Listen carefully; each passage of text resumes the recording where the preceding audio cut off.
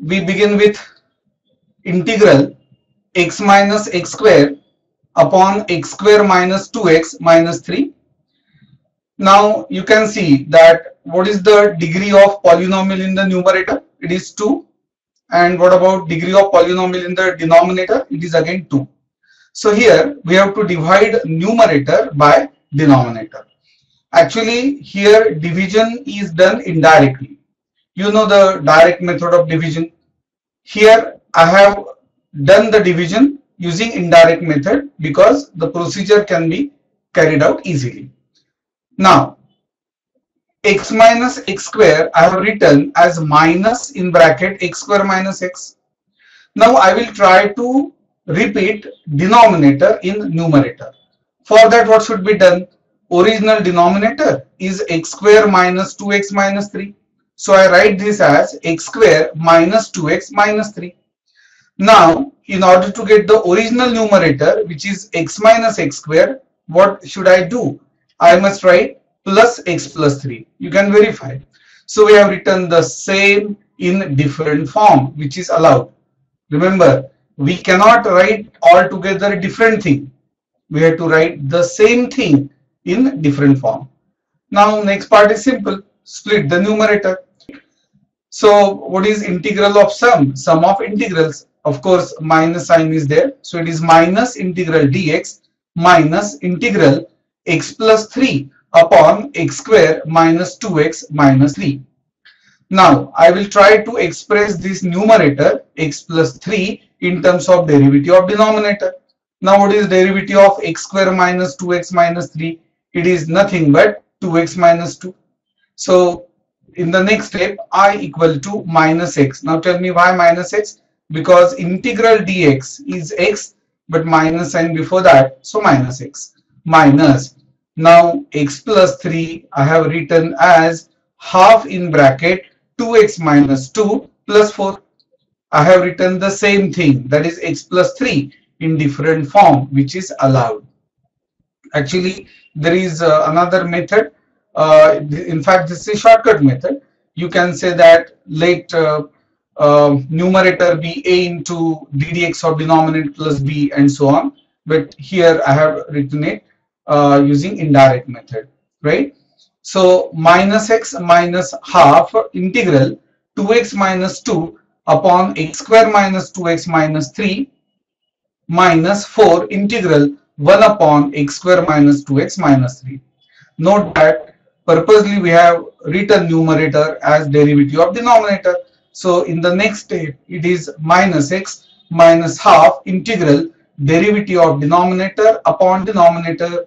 Now this is of which type? Integral f dash of x upon fx, which is log of mod of fx. So in the next step I have written log of mod of x square minus 2x minus 3 minus 4 into integral. Now observe this, x square minus 2x minus 3. I have written it as x square minus 2x plus 1 by completing the square method.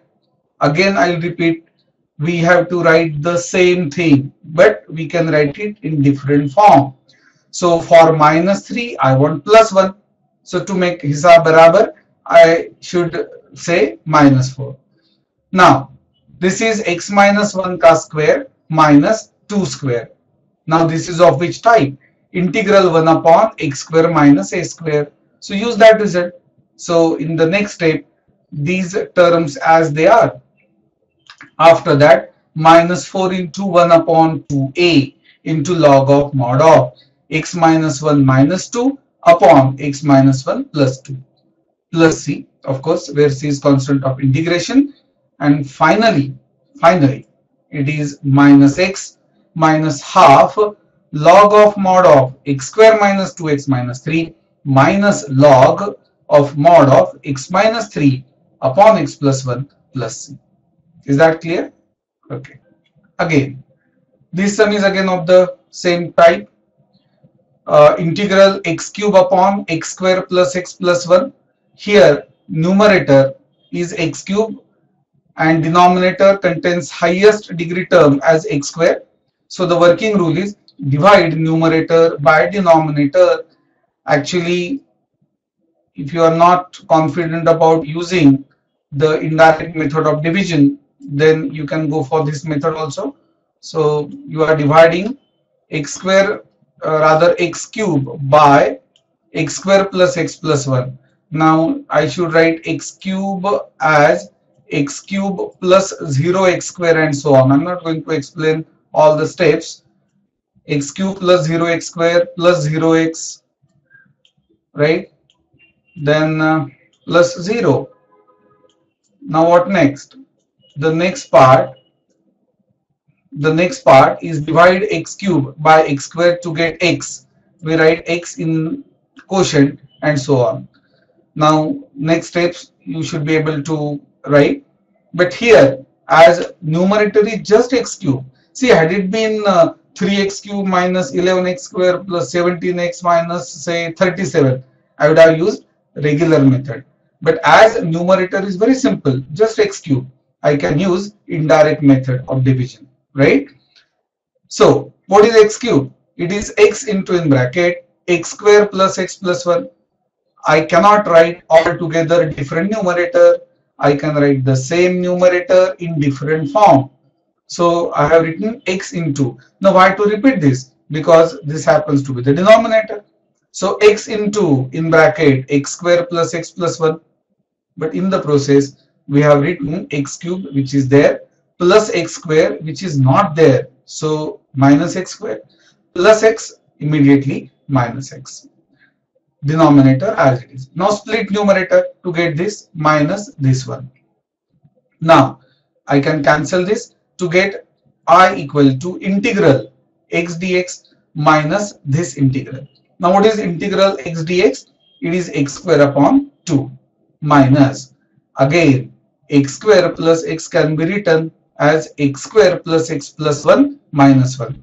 Denominator as it is, right? So this is x square upon 2 minus integral, again split the numerator to get 1 minus this.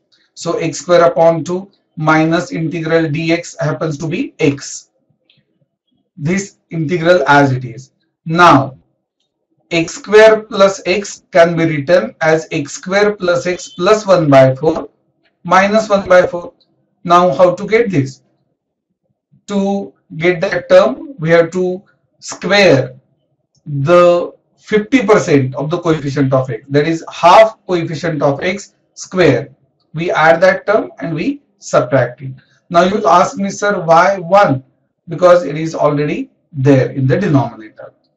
So it is x square by 2 minus x plus integral dx upon x square plus x plus 1 by 4 plus 1 minus 1 by 4. That is x square upon 2 minus x plus integral dx upon. Now this is square of x plus half. Now what is 1 minus 1 by 4? 3 by 4, which is square of root 3 by 2. Now this is of which type?